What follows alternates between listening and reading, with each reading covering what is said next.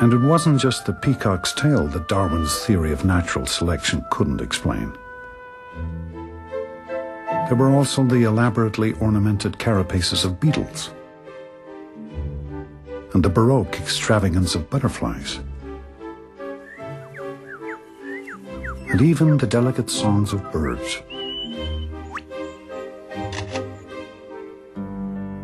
Theologians of his day argued that God created ornate flowers and feathers to inspire man's wonder and devotion.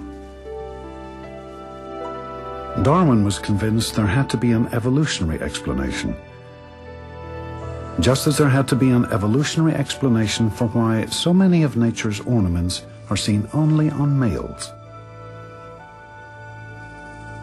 If natural selection is operating on all organisms the same, why is it in nature that you can see differences between males and females? And these differences are actually quite large.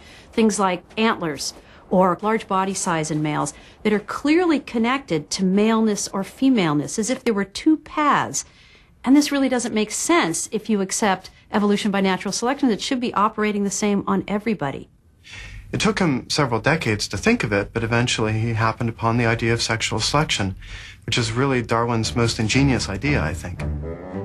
These ornaments are not for our good, they're to advertise each individual's fitness, its goodness as a mate to the opposite sex of its own species. In a sexually reproducing species, survival is no good if you don't find a mate. If you don't convince somebody that you're good enough to copulate with, to have offspring with, your genes will die with you. You won't leave any descendants.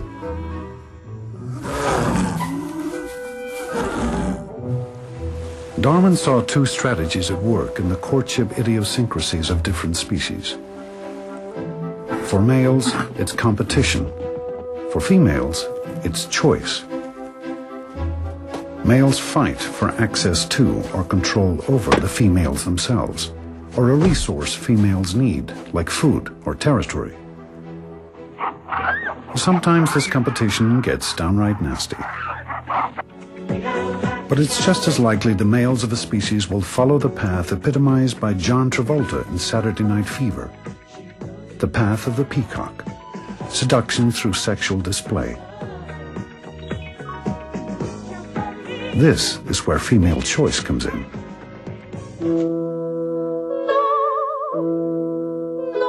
Female choice is that part of sexual selection that has to do with females choosing particular males over others. You would expect that the female who invests more per egg, per offspring, should be much more choosy about who she has offspring with, who she combines her genes with. Whereas the male, who's investing so little, you would expect that he wouldn't care so much. Darwin's contemporaries had no trouble with male competition, but females actively directing evolution through their choice of mates, that was too much. This was the aspect of sexual selection that Victorians really had trouble with. They couldn't imagine that mere female animal brains could be shaping something as grand and important as evolution itself. In those days, females didn't have choices. Males decided who they were to marry, for example, and females really didn't actually have that much say in the matter. So radical was the idea of female choice that it was more than a century before anyone tested it. Marion Petrie's experiments with peacocks were among the first.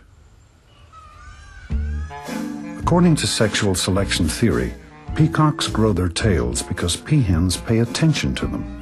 And peahens pay attention because only a healthy, fit, strong peacock can afford to grow one. To test that, Petrie measured the tail lengths of a captive population of peacocks. 145. Then she charted exactly which males the females chose over an entire mating season. Her data left little doubt. To peahens, size matters. Next, Petrie tried reducing the number of eye spots in some otherwise well-endowed tails. The result was a lonely mating season for the trimmed birds. Finally, Petrie started playing matchmaker. We paired females with males with big trains, and we paired females with males with small trains. And then we looked at how being paired to a male with a big train, what effect that had on the performance of the female's offspring. And what we found is that if you were mated to a male with an elaborate train, your offspring survived a lot better. Paternity does matter. Peacocks are a classic case of evolution operating through sexual selection.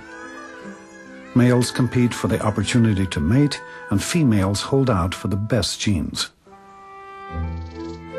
When females choose a trait that is an honest indicator of good genes, that trait spreads throughout the population over generations.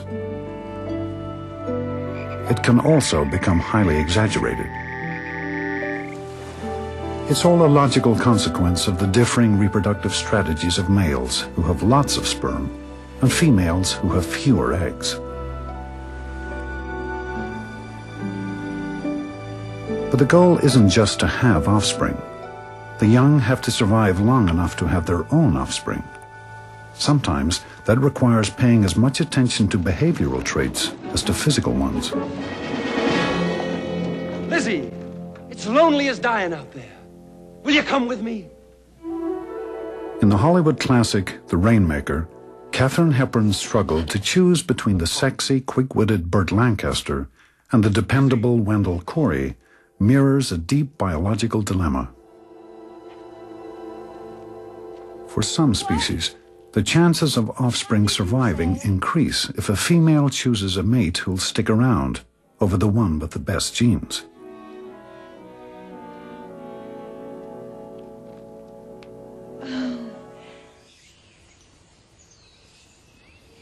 Evolution has favored in many of the species Stephen EMLEN studies males and females who share the job of parenting.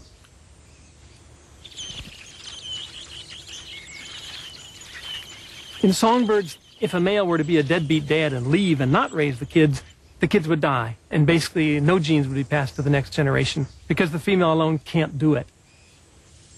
She needs help, but he's only going to give up philandering if he believes the chicks he's staying home to help raise are his own. The result is monogamy, a social solution to a biological dilemma. Human infants are also born heavily dependent on parental care. You can't get it quick enough, huh? It's not coming out fast enough for you? Let's try to... Being a parent is about bringing up the child, loving the child, sacrificing for the child. And Naya, I would give my life for her, without blinking an eye. Everything we do revolves around her. Our needs are second. What she needs comes first. A shared investment in the next generation can reinforce a couple's commitment to each other. What she gave us was completeness. That it wasn't just him and I anymore. It's the three of us, and we like the way that sounds. But monogamy isn't easy to maintain. While some evolutionary forces encourage it, others threaten the family values that are at its core.